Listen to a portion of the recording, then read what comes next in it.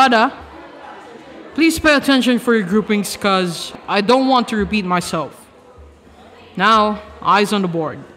Again, it is composed of repeating geometric patterns, no overlaps, and no gaps. In the Fib poem, with each line nag-correspond ang syllables sa Fibonacci sequence, and we all know that the Fibonacci sequence is a series of numbers where each number is the sum of the two preceding ones. For your lines, have them syllabled by 1, 1, 2, 3, 5, and 8. You may not appreciate the concepts I discuss here in the front, but I assure you, once you go outside and observe things, you'll see and be amazed by how nature and mathematics are intertwined. You are now dismissed. You may now start meeting with your group.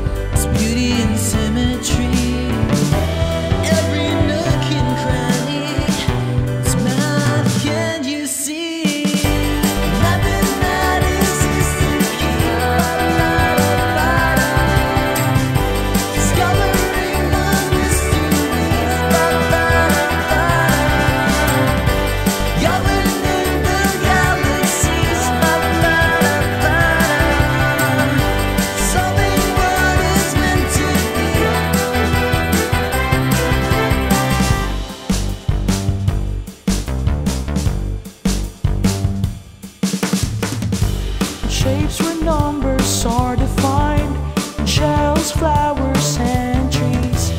Fibonacci concepts are